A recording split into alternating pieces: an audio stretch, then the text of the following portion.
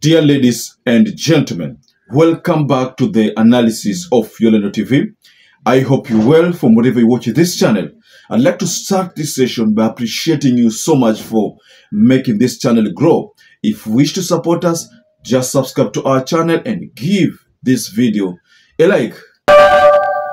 So earlier last year, during the Iyala nomination, and the subsequent appointment and the vetting of the was to be the Iyala MPs, William Ruto made a certain statement when he referred to Raila Amolo Odinga and Kalonzo Musyoka.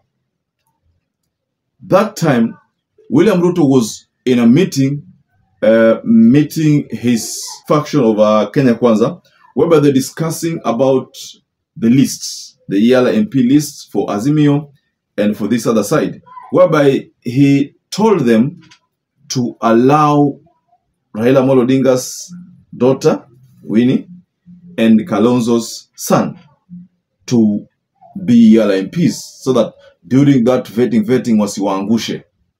So that's the time William Ruto said, give Raila Kalonzo enough rope to hang. I mean, that's what he said back then. So the same has been used on William Ruto. A UDA politician warned William Ruto over this Finance Act, and he told William Ruto that Finance Act is a rope to hang yourself. It is a rope to hang yourself. And he went further to justify why he thinks it's a rope to hang why he thinks that Finance Act is like a rope that William Ruto will use to hang himself. So this particular politician is known as Don Bosco Gichana.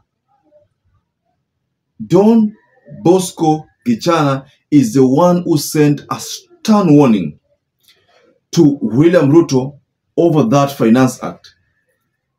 Because first, he advised William Ruto to make changes, but the team did not heed that. Earlier on, talking about before that finance bill was passed, there was a tweet that Honorable Don Bosco Gichana posted. That was the first time he touched on this issue of a rope to hang yourself in. And he said, Finance Bill 2023 needs to be looked at, and some panel beating William Ruto's tax alcohol and cigarettes. Other areas can be fine-tuned as a result. Let's not give row and ache fodder. He is not going to court to challenge it. He just opposed it, knowing it's a rope to hang yourself.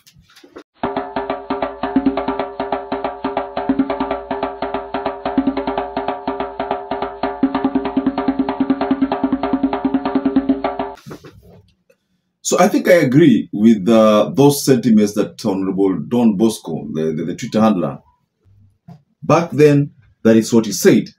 And right now, what are we seeing? We are seeing exactly what he said, that it is a rope to hang yourself. Courts are attempting to side with the people, but courts are also caught between a rock and a hard place with nothing to do. They don't know whether they should go right or left. That's why you find that the Justice Sunday in her ruling on this issue said that there are fundamental issues which have been raised in this Finance Act. So he said as a result, the best thing to do is to forward this case to MARTHA KOOME, so that MARTHA KOOME can set up a panel that will listen to these issues extensively. Yes. So what do you make of this issue that Finance Bill or that Finance Act is a rope to hang yourself? A rope to hang yourself. That is a very, very strong statement, ladies and gentlemen. For someone to use that kind of statement on the head of state, that is a rope to hang yourself, I think I tend to agree with him, because the truth of the matter is that ikiwa kuna kitu taangusha huyu hustlerman ni Finance Act, because the Finance Act has literally made sure that kila kitu kimepanda bei. So, ladies and gentlemen, allow me to wind up there, but I'd like to kindly urge you to give me your comment below the comment section. And also, don't forget to subscribe to this channel if you're not subscribed before. And to those people who subscribe to our channel, I am forever grateful. And I thank you so much for making this channel work.